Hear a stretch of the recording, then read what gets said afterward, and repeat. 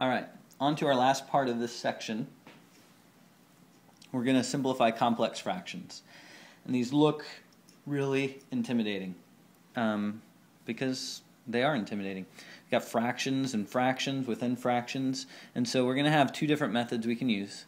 First method is we're going to simplify the top, simplify the bottom. Simplify top and bottom,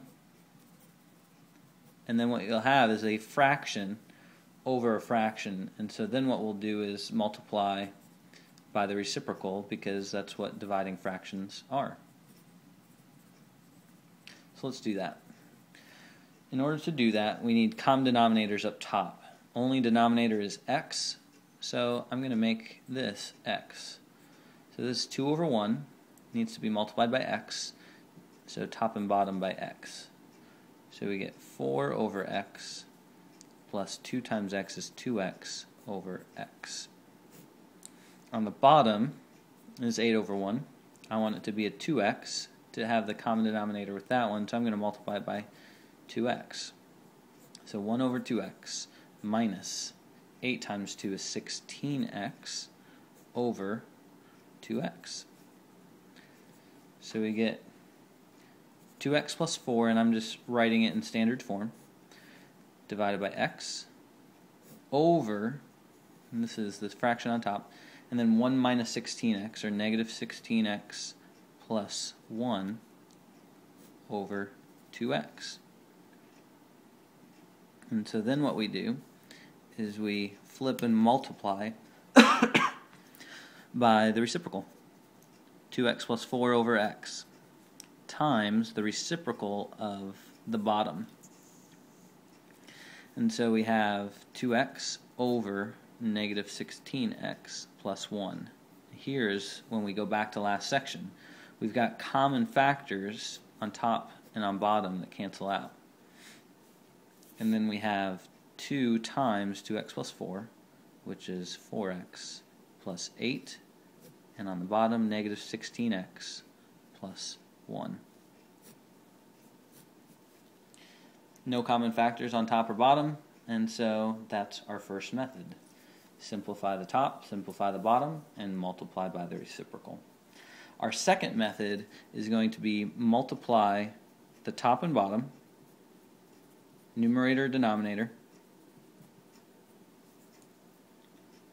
by the lowest common denominator. So, the lowest common denominator between top and bottom. So, what is that going to be? Top is x, the bottom is 2x, and so the lowest common denominator is going to be 2x.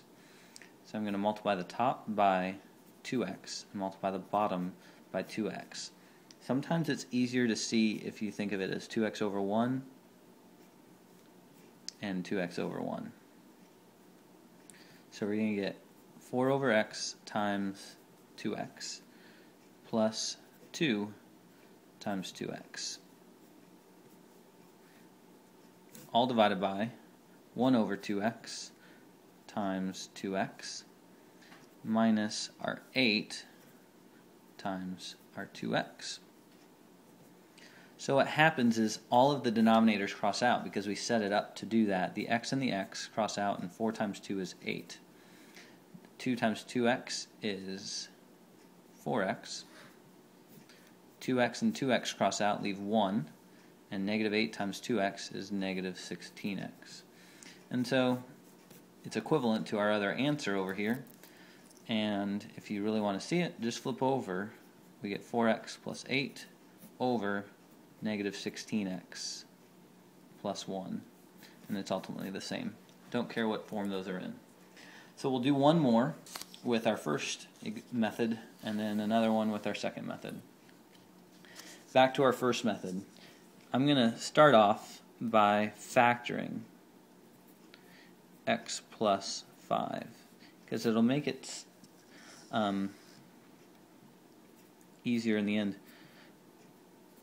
So 2 over x plus 5 plus 1 over 4 times x plus 5. So, common denominator up top, well, that's already combined. On the bottom, this has x plus 5, this has x plus 5, this one has an extra 4, and so I'm going to multiply that first one by 4 over 4. So we get 2 over 3 times x plus 5 divided by 8 over 4 times x plus 5 plus 1 over 4 times x plus 5. And so we're going to combine those and get 9. The next step is going to be multiplying by the reciprocal, and so let me fill in this middle step.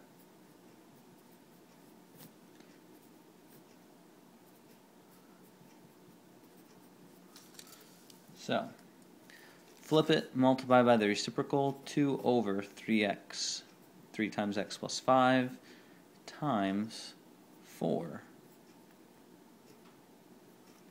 times x plus 5 over 9. So, they have an x plus 5 in common, so we can cross those out. And 2 times 4 is 8. And 3 times 9 is 27. So all of the x's canceled out, and we were left with just x over 27. 8 and 27 don't have anything in common because that's 2 times 2 times 2, and 3 times 3 times 3. Alright, last example. So we've got, first step I'm going to take is to factor both of these. Again, this is difference of squares.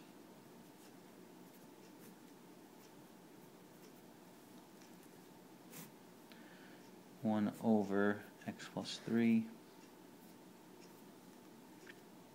plus 1 over x minus 3. Okay, I'm not going to show as many steps in this one.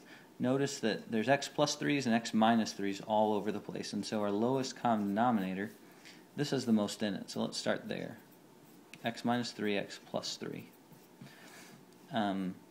X minus 3 repeat, x plus 3 is a repeat, and so this is our lowest common denominator.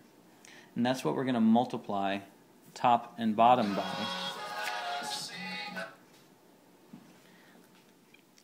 And we're going to get x plus 3, x minus 3, going to multiply on top, and x plus 3, x minus 3 get multiplied on the bottom.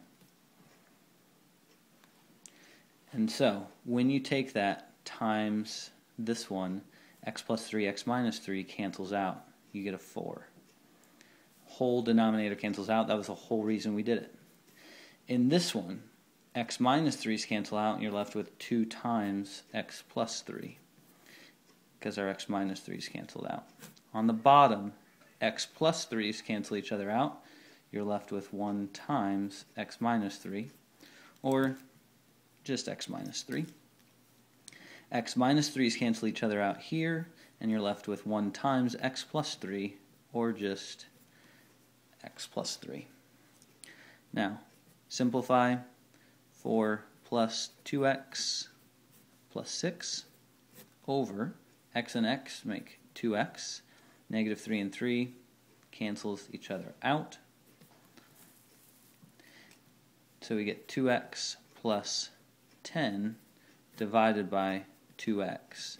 And so then we have a 2 times x plus 5, because I noticed they all have a 2 in them. And then 2x, cancel out the common factor of 2, and you're left with x plus 5 over x. And that wraps it up. So 2 methods you can do there. Use either or. I don't care.